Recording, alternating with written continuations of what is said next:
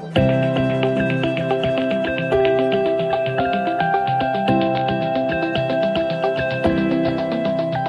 Siouxland Fabricating, located in Rock Valley, Iowa. We fabricate parts for multiple customers all over the United States. So we consider automation throughout the factory, and welding has become one of our bottlenecks. It's hard to hire welders in our area. It always seems like we're short a hand welder. So the traditional welding robot requires today a lot of fixturing, programming, fencing, and safeguarding. We wanted to get our welders to spend more time fabricating and putting parts together versus laying a bead. And we wanted this robot to mimic what a hand welder was capable of doing. We already have a UR robot that we use for some other applications. And the first thought was, can we stick a welding arm on the end of our UR robot and make it weld? I came across BotX. And what I instantly liked was its mobility, its ease of use, and its programming features. Airgas and Bottlenecks showed up to do the install, which didn't take very long.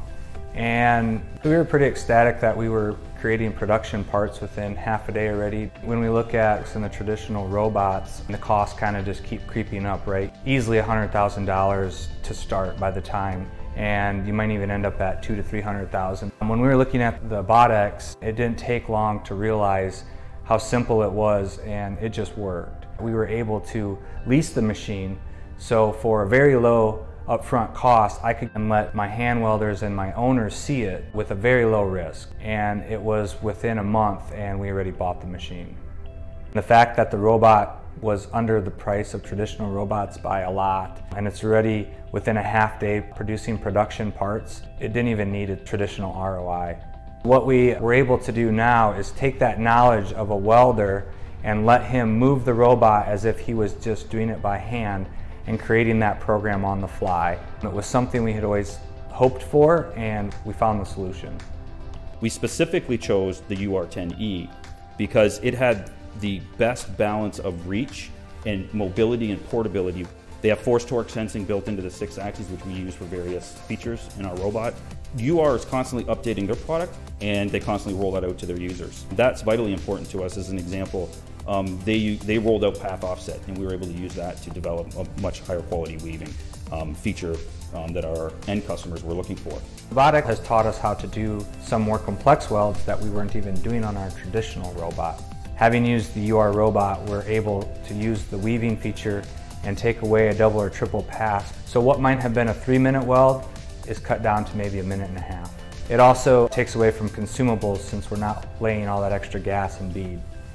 I was really excited to cut my time in half, actually being able to move it by hand like that, being able to get it to point A to point B in a fraction of the time. We can use our hand fixtures, which cuts costs in half. We can get a new part in today, and we can put it on that robot without a fixture and have it programmed that day. It can save up to a week. I feel a lot more like a welder. That was awesome. What I would say made me most excited was, okay, now I can actually program a robot myself. I can really make welds look nice and not have to spend a year in the classroom learning it. I can just grab the torch and say, hey, this is right where I want it. This feels good, comfortable when I hand weld this, and it comes out good. And so then I can program that, and if you want a linear or radial weld, a joint or a butt weld, and it's very clear. We have not had any downtime with the BotX. The UR robot has its own little weld booth cell today where it lives. However, we do move it around quite a bit. We're also trying to put more on the robot to increase cycle time.